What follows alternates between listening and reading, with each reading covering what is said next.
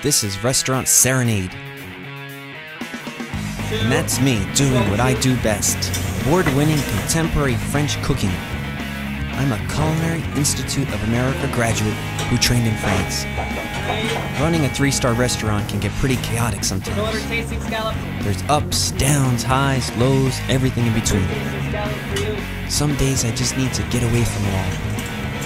But that doesn't mean getting away from cooking.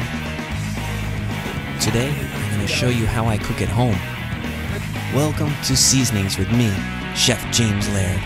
Most chefs dream of having Porsches and Ferraris. I don't know why, but when I was little, like 2 and 3, I dreamt of having chickens. Let me introduce you to Roosty. Here he is. Everybody thinks it's such a mystery to poaching eggs, but I'm going to give you a few simple tips that are just going to take the mystery out of it, hopefully. So we just kind of grab them down here, cut them, just a few snips. We picked our lettuces, we picked our herbs. Now we're gonna make a beautiful fresh salad. Let's cut some tomatoes.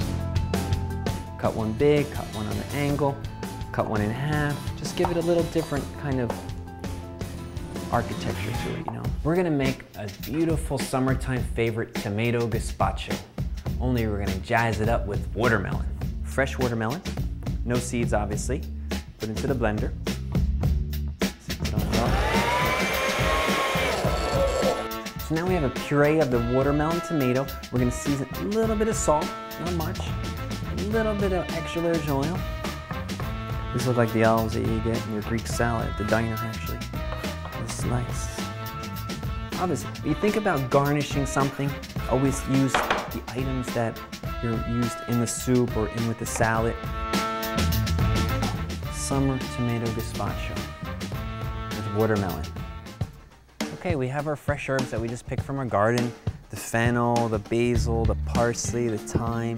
We're gonna prepare a whole roasted black sea bass with fresh herbs from the garden. And we can throw a little bit of cracked basil on top there.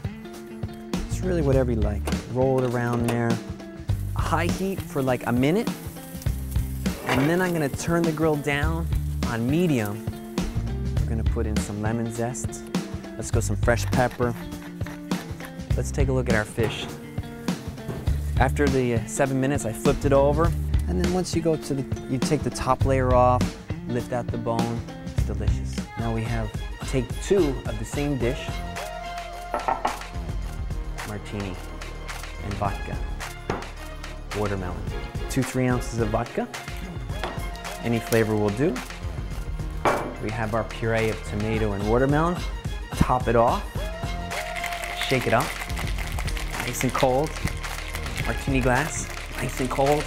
A nice garnish would be, you know, martini with olives. Let's say martini with black olives. Take a little slit of the olive there. Enjoy.